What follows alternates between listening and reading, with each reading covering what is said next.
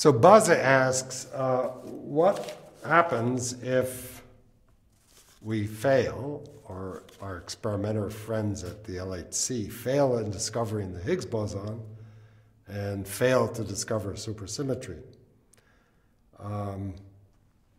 Well, they're really separate questions.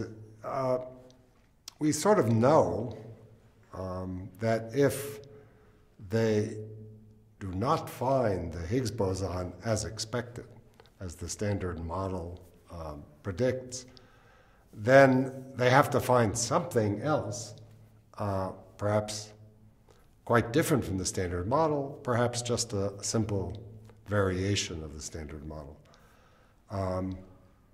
But something has to be there, we believe, just based on what we already know and have measured with credible precision and the laws of mathematics and logic. So we're pretty sure well, I'm pretty sure that the Higgs boson as predicted by the standard model and by supersymmetric models will be found, but if not, something even more interesting will definitely be found. And that would give us lots of new information.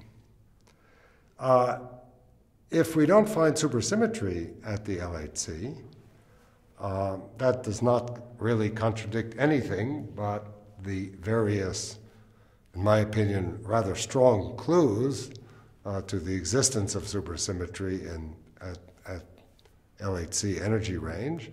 But clues can be wrong. And it would not necessarily contradict what we already know and have measured.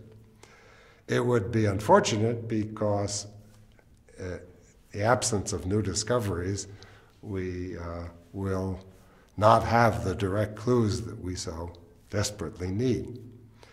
There are many other ideas and floating around which we could pursue theoretically, but unless we have direct experimental indications of their validity, new discoveries, new confirmations, it's going to make it very difficult for theorists.